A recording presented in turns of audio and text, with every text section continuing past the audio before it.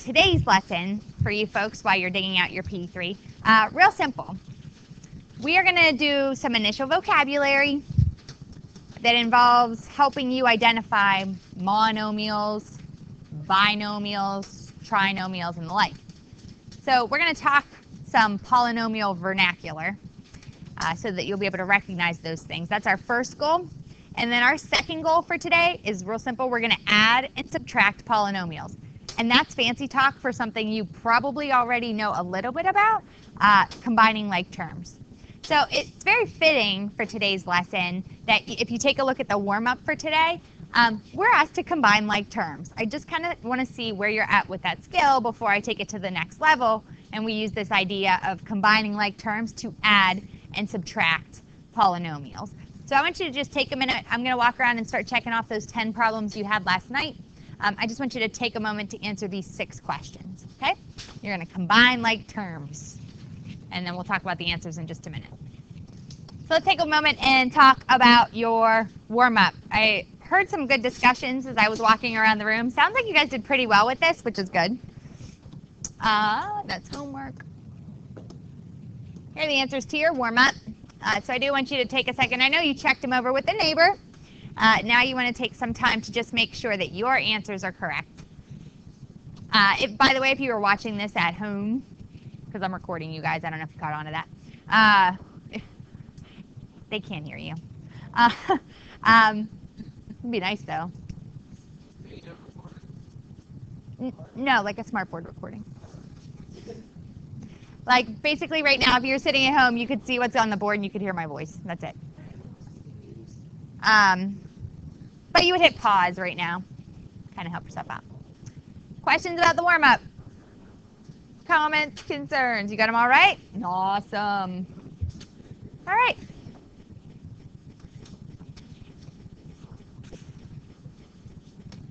So next up, like I said, we have a big, hopefully, chunk of vocabulary here to go through. So let's take some time to talk about the words we're going to use in this section. So the first words that you have, remember our 2 rules for taking notes. What goes on the smartboard goes in your notes. And then if you don't understand what you're writing, you should not be writing it down. You should stop writing and ask a question, and then we'll move on together as a class. The first word we have for today is monomial. You folks use this word more than you think. Monomial is basically a synonym for the word term. Official definition is a monomial is basically formed by a product of 2 things. A number and a variable raised to a non-negative integer power. And I underline non-negative integer power. I know what Jared's going to ask, but I'm going to let him. Go ahead. Except for one number, yes. So I could have just typed positive. That would have been nicer to type, but it's not the same. Non-negative and positive are not the same. Do you know that? Non-negative and positive are not the same. Who could tell me why? Michael. 0. Yeah, very good. So this particular set here includes 0. Whereas, Jared, if I said, hey, positive integer exponents, well, we would be ignoring 0, and we can't leave that out of our possibilities. We just talked about 0 exponents, right? We spent a good amount of time talking about 0 exponents, even at the beginning of class today. For instance, 7 times x to the 0th power can be a monomial. That can be a term in an expression. But it doesn't really ever come at you that way. 7 times x to the 0th power more commonly comes at you as the constant 7. So we could say that 7 is a monomial. Technically, it does have a variable part attached to it. We just never really write it. Another example of a monomial term might be negative 3x squared. And some of you might be sitting there and say, hey, lady, you said non-negatives, no negatives. But your eyeballs, when you do this on your homework later, you're going to be asked to decide, is something a monomial or is it not? To make that decision, your eyeballs need to go to the exponent, not the coefficient. It's the exponent. So here, do you see how I highlighted the 2? 2 is a non-negative integer. Non-negative whole number exponent. Same thing with pi x to the 4th. If you look at that one, you might be like, hey, lady, integers, whole numbers is what I need here. But we don't look at the coefficient. Your eyeballs need to go to the exponent. So if you're trying to decide if something is a monomial, look at the exponent. So some things that were not monomials, if you need some counter examples. For instance, 7x to the negative second power is not a monomial because we have to have non-negative exponents. So see this negative 2 right here? Can't have that. 3x to the 1/2 power. 3x to the 1/2 power. That's like the square root of x. I don't know if you remember that from your Algebra 2 class or not. 3x to the 1/2 power. 1/2 is not an integer. So you can't have that as a monomial. Any questions about the difference between what is and is not a monomial? Because you have like a couple yes-no questions, I think, your assignment. All right. Next word. Coefficient. So if you look at 7x to the 0th power, negative 3x squared, and pi x to the 4th from the previous example, 7, negative 3, and pi are coefficients. They're basically the number in a monomial that is multiplied by the variable.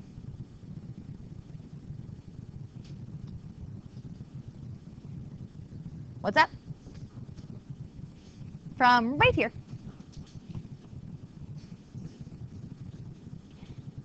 From heaven. No. The degree. Oh, my smartboard's not really cooperating with me today. The degree of a polynomial, just so you know, is the highest exponent. Degree is super important to be able to identify because it tells us a lot about the shape of a polynomial when you graph it. It's the highest exponent in a polynomial expression when the polynomial is written in standard form. So you'll see I just picked a polynomial there, 3x to the 5th plus 4x cubed minus x squared plus 7. I circled the 5 because that's the biggest exponent. So the largest exponent. So the degree of this particular polynomial is 5. Highest exponent. Next up, standard form. Do you remember what standard form is a little bit? The official definition is coming at you. It's the order that we must write our polynomials in. Our other goal, besides learning some new words for today, was to be able to add and subtract polynomials. Those answers must always be written in standard form. Basically, you know you're in standard form if when you look at your exponents that are non-negative integers, they go in decreasing order. So you see I started off by just throwing out a general polynomial, like negative 3x squared plus 4x to the 7th minus 2x cubed plus 4. And I noticed that wasn't in standard form because the exponents, if you're looking, the exponents go 2, 7, 3, and then this guy over here, that's like x to the 0th power. So 0, that's not in order. Decreasing order. So we had to rearrange it a little bit. See this x to the 7th right here? It's my degree holding term, that 4x to the 7th. So that had to come first. So to rearrange this polynomial so that it was in standard form, I wrote it as 4x to the 7th minus 2x cubed minus 3x squared plus 4. Can anybody tell me what degree this polynomial is again? Zach, you said it. Go ahead. It is 7. Very good. The highest exponent in the problem. Terms. I kind of actually already used this word a little bit today. Terms are the things separated by a plus or a minus. That's why I have that plus and minus up there in parentheses. It's the synonym for monomial. It means the same thing. So in the above polynomial, do you see how I wrote down the individual terms? I wrote down the 4x to the 7th and the 2x to the 3rd and the 3x squared and the 4. Those were the things separated by the plus and the minus.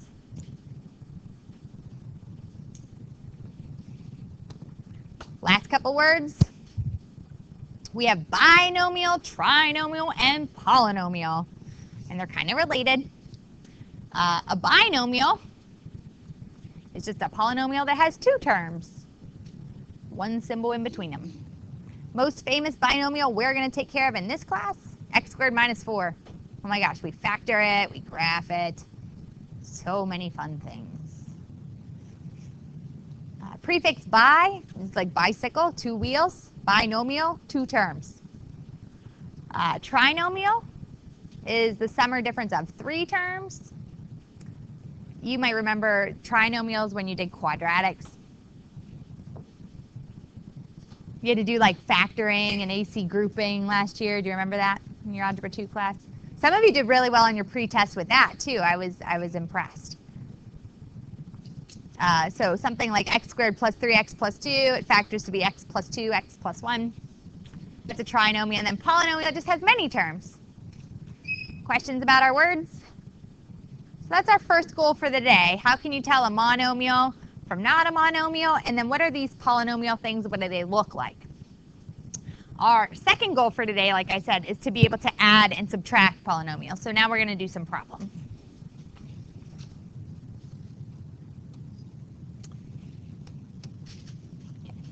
So what we see up here is our first example, key point 1 here. It says adding and subtracting polynomials. Long story short, when adding and subtracting polynomials, more or less all we do is we combine all like terms.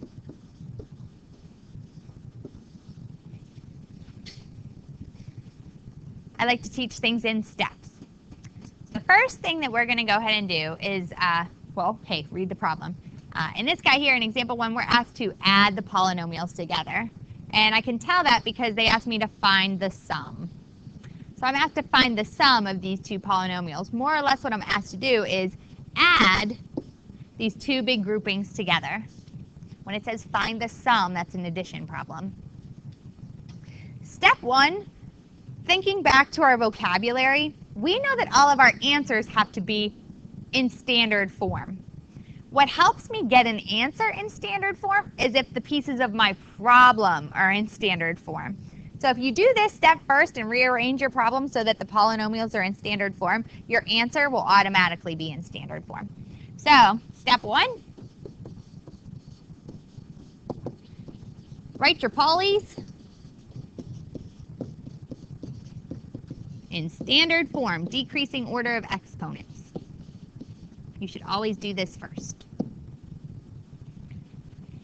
So if you take a look, we want to just make sure we go decreasing order of exponents. If there's any missing terms, we can always insert a placeholder. So my first term, or my first polynomial rather, goes 8x cubed minus 2x squared plus 6x minus 2. 3, 2, 1, 0. That first polynomial already written in standard form. Second polynomial, 3x to the 4th minus 2x to the 3rd plus x squared plus 1x plus no constants. It goes 4, 3, 2, 1, and then x to the power of nothing. That's also in standard form. I'm going to show you 2 methods. Method 1 I call the vertical method. Do you remember doing, off to the sideboard, I have some scratch work. Do you remember when you learned addition and you had to add, for instance, like 123 plus 11? And you had to add like the ones place and then the tens place and then the hundreds place? Well, we can add polynomials using this same strategy. So basically, I just stack the first polynomial on top of the second polynomial. Here's how that looks. So I'm going to do 8x to the 3rd minus 2x squared plus 6x minus 2. I'm going to stack that on top of the second polynomial. Notice I want to line up my like terms. So all of the x to the 4ths are going to be under each other. Next comes a column of x to the 3rds, and then x to the 2nds, and then x to the 1st, so on and so forth. Here's how it looks. We're going to bring down our 3x to the 4th minus our 2x cubed plus our 1x squared plus our 1x, and then there were no constants in that second polynomial, so I can just add that 0 as a placeholder. So do you see how we have like x to the 3rds under x to the 3rds and our x squareds under our x squareds? Basically, we have our like terms just right above one another, so it's super simple. Now all I have to do is combine those like terms, kind of like we said in the beginning. So we have 3x to the 4th, and then I do 8x cubed plus a negative 2x cubed, or 8x cubed minus 2x cubed, however you want to look at it. That's going to be plus 6x cubed, negative 2x squared plus 1x squared, minus 1x squared. 6x plus 1x is 7x, and negative 2 plus 0 is negative 2. I'm going to check my answer to make sure it's in standard form. Exponents go 4, 3, 2, 1, and then we have a constant at the end, so this is a good answer.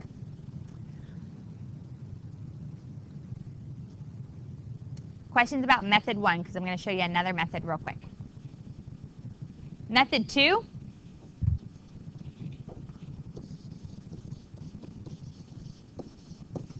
I call this the horizontal method. And what that means is that I'm going to use that associative property of multiplication to regroup the addition. So this is me using my associative property.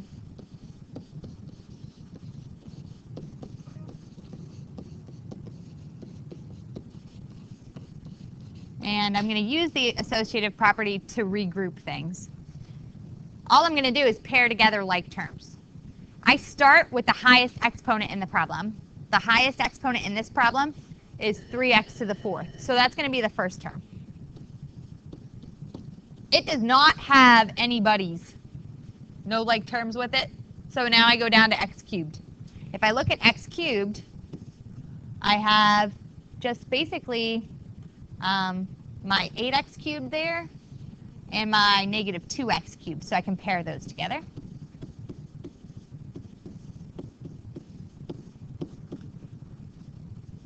Because I'm regrouping. Associative, who you associate with, is who you're grouped with. So when I use the associative property, I'm regrouping things. I'm putting parentheses in different places. Good question, Troy. Way to stay on the ball. So we have 8x cubed minus 2x cubed. If you don't understand why I write something, if you don't understand why I put a parentheses or a plus sign or a minus sign, those are the perfect questions that you should be asking. Well done. So we have 8x cubed minus 2x cubed. Now I'm going to go look for the x squareds. So I have negative 2x squared in the one, and then I have 1x squared in the other. So that's those done. Take care of that guy too a little while back. Then I have plus my 6x and 1x. And then I have minus 2 on the end. And then all you do is just pretty it up a little bit. I combine my like terms there. So with that, simplify, you get 3x to the 4th plus 6x to the 3rd minus x squared plus my 7x minus 2. You get the same answer either way. You get to pick. And I'm curious about what you like better. What are you more inclined to do on your homework? We're going to take a little vote just because it's going to affect the way I do the next example. So which way do you like better? Do you like just stacking them one on top of the other? Or do you like rearranging? So we're going to take a little vote. You can vote for your favorite, method 1 or method 2. All right, who likes method 1 better? Wow. Wow, that's like most of you. Okay, and then method 2? Josh remains respectfully ambivalent. Yeah. You're good either way? You're a flexible, laid-back kind of guy? Perfect. Okay. So, yeah, vertical it is then. That's what we're going to do. I did tell you I was going to teach you 2 processes, right? Addition and subtraction with polynomials. We'll multiply them a little bit on Monday when you get back. So if you look at example 2 here, I'm asked to subtract the polynomials. Here's the weird thing. We never really subtract in this class, like ever. So what we're going to actually do is always rewrite the problem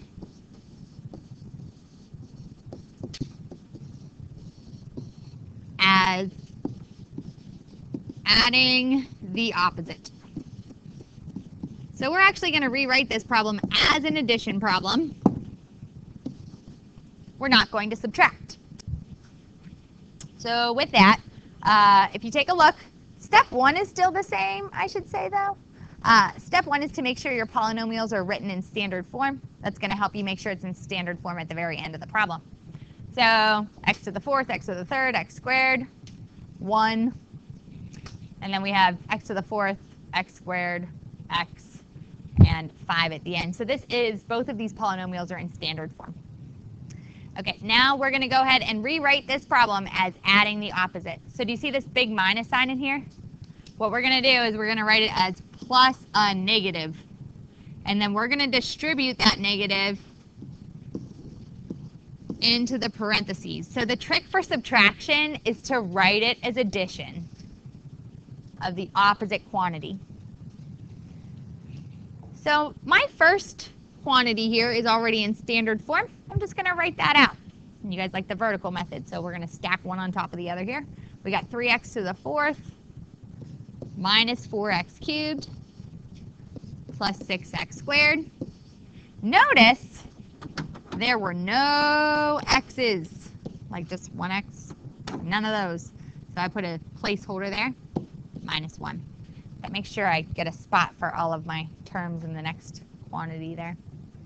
Then I'm going to distribute that negative in and put that underneath this first polynomial. So if I distribute a negative, again, into my 2x to the 4th there, I get negative 2x to the 4th. Keep in mind I'm going to add this ultimately at the very end. Distribute my negative into a negative 8x squared there. I will get a positive 8x squared.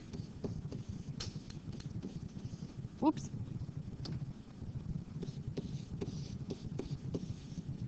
Notice there were no x cubes. If you want to put a placeholder, you totally can. Then I'm going to distribute a negative into my negative 6x, so that's positive 6x. And then a negative into my positive 5 at the very end. Gives me a negative 5. So do you see how my like terms are right above one another or above and below one another? So now I can just add straight down the row. So 3x to the 4th plus negative 2x to the 4th is 1x to the 4th. Negative 4x cubed plus 0x cubed is negative 4x cubed. 6x squared plus 8x squared is 14x squared. 0x and 6x is 6x. And negative 1 plus negative 5 is negative 6. So that is our answer. Questions about that? To wrap up today's lesson, you have 2 to do on your own. Independent practice. You have part A and part B. I'm going to pause this thing for a second.